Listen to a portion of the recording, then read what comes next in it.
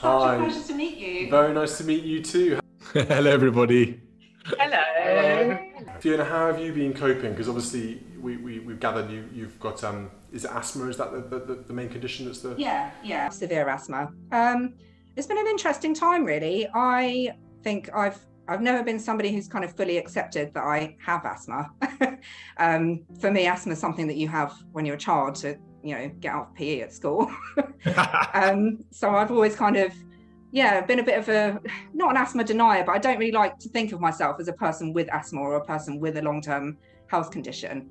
But of course that all changed last year when the pandemic hit, and then all of a sudden people with certain health conditions had to be very careful, and that's when I kind of really changed my perspective on what it is to be a person with a long-term health condition. And Shivali, are we right in saying that you've got an underlying health condition you've had to sort of shield, particularly at the beginning of the pandemic? Well, I've been fortunate that we have our own firm and I have my own office, so I'm able to work in isolation. But yes, entirely shielding since March 2020. And because of me, the children are also shielding, and my husband, the whole family have been really supportive of that. But that in itself has its challenges. I think at the beginning, I was really scared to even hug the children or kiss the children in case I was a carrier and I might give it to them, or the fear of maybe they've picked up from school and if I get it, I'd rather not hug them for a little while than not be here. So I think we were really thinking about things in larger terms, and really daunting. It was really daunting. A lot of anxiety going around, wasn't there? It's kind of, that unknown and that fear. It actually, that ate away and eroded more about families and family life, I think, than anything else at the beginning. And we live in a multi-generational family. So it's mum and dad, then us, and then the kids. And having the older age category in the house as well, we felt really protective of them. With the warnings out there for those with asthma and underlying health conditions and things like that, with the uncertainty of not knowing what it was about the pandemic that was going to be a sort of a threat or a complication. Was that really worrying for you? I mean, did you reach out to your GP? I did, yeah. I mean, I think my GP hates me now. I've spoken to her so much. I think one of the main things I was worried about was simple things like getting your prescription, because there was all those kind of worries about literally leaving the house. So, I spoke to her about that. I spoke to her about shielding. I spoke to her about, hopefully getting on some kind of priority list. So yeah, we've been in touch a lot. And how do you feel, Fiona, about the vaccinations and things? Because you're imminent, aren't you, in terms of on the list? I can't wait. Yes, I'm priority group 6. So any day now, I'm really hoping to get called up. Shivali, particularly you with your diabetes, who've been your sort of support networks? I'm a member of Diabetes UK and have friends in those circles. So I've been able to lean on them a lot for support and touch base with them and any queries, questions. But also they've been really good at sending me information about the COVID-19 situation, any updates that are relevant to my health condition. I think my biggest support on an emotional and a mental level has got to be my family. I feel like we're closer than we ever were before. Any worries about vaccinations or anything like that? You're good with needles? Fine. I mean, don't love them. I mean, who does? Yeah. But I'm very pro-vaccine. I actually have a pro-vaccination policy at the nursery. So I have always been somebody who truly believes in vaccines. I truly believe in science and medicine. And, I think that is the best way to kind of, look ahead to have a much brighter future and go back to normality. So yeah, a massive believer in vaccines. And I really hope as many people as possible, when they get called up for it, that they take it. A little bit nervous about, but at the same time quite excited about, because it means it's one step closer to seeing my mom and my siblings and the extended family that I miss massively. Because though I have my unit here, I haven't seen my mum this year, and for us she's only half an hour down the road, but that half an hour is like miles million miles at the moment.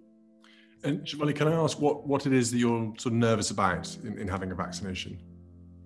So initially, I read a lot about everything. I think when you have a health condition, you just read whatever you can find. And then I'd read a few things that made me think, oh, I'm not sure. It sounds like there's something around it which might not be safe, or the ingredients. And I read a lot of sort of social media posts again, where I felt a little bit nervous. And just like this condition, like this virus, the idea of this vaccination is new, but the more people that get it, you realize that actually it's helping, and the numbers are showing that, the figures are coming down, all positive things.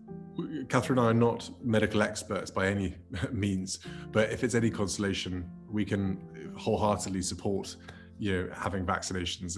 It's really, really important. We've spoken to a lot of people about it, and the uptake's been amazing so far. We've got to keep it going so that the younger generations also feel that it's really important for them to have it. So it's great that you're Shivali, you're taking your time to kind of work it out and come to a conclusion that I need to do this, because social media is awash sometimes with lots of rumors and misinformation, so we have to be a little bit careful who we believe and where we get our information from. But especially for those who are clinically vulnerable as well, it's so important that those vaccinations are done. So good luck. What change do you think it will allow you, apart from sort of worrying less and being able to sort of move about a bit more? I think I'm trying to not see it as a magic cure. I'm not going to go out licking lampposts or anything straight away. I think I'm probably going to do what I do normally. I'll still wear my mask, I'll still keep the hand gel, still social distance. But it's nice to know that kind of mentally you have that layer of protection, and that if you do end up being unfortunate enough to catch it, that it won't be as severe as it might have been without having been vaccinated. Is Kira there? We'd love to say hi to her. Yeah, she is. Kira, do you want to come in? Okay, come sit next to me here. Have a seat. Hi, hello, Kira. Hi. Very nice to meet you. How are you getting on with school? Really good. Is your mummy a really good teacher? Yeah. I bet. Oh, that's nice. Your mum is saying she's loving homeschooling, but wasn't sure if you were liking it too. I like it sometimes, and I don't like it sometimes. Are you missing your friends, Kira? Yeah, a lot. Yeah, it's hard, isn't it, when you're not all together, being able to see them, muck around with them as well. That's the main thing, isn't it? I'm just not as fun as much as I try to be. Are you looking forward to going back to school?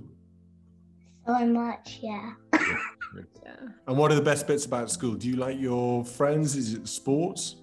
What do you like? Yeah, my friends, and I like having PE lessons, and I like having my friends help me when I don't know the answers. That's very handy. I like having people to cheat from. I guess it's the unknown, and I think that's the case for most people. It's just something that's unknown right now, and by the time you've had it, it'll be But I hope it comes as a huge relief in the end. I know maybe there's sort of the anxiety and the worry leading up to it, but I hope for all of you it will add a bit of normality back to your lives, and confidence as well as we go forward into the spring. It would be great. I'd love for everyone to have it so things can be a little bit more normal. It'd be nice to have my staff back in the office, and yeah, I also hope though that people don't rush into kind of meeting and groups and stuff until they've had the second one and waited the right amount of time, because I think there's a little bit at the moment I've been reading recently where people seem to think they've had the first one, so that's it, they're ready to go, and I like to stress that be a little bit cautious still and keep doing what you should be doing, the precautions, the hand washing, the distancing. It's really important to keep doing that still. Quite right, absolutely. It's so nice to chat to you both, and we wish you the very best, Fiona, getting your vaccination done. Thank you. Bring a bit of life back, a bit of normality for you guys too. Yeah, absolutely. It's been such a pleasure to talk to you both. It's been a real honour, so thank you.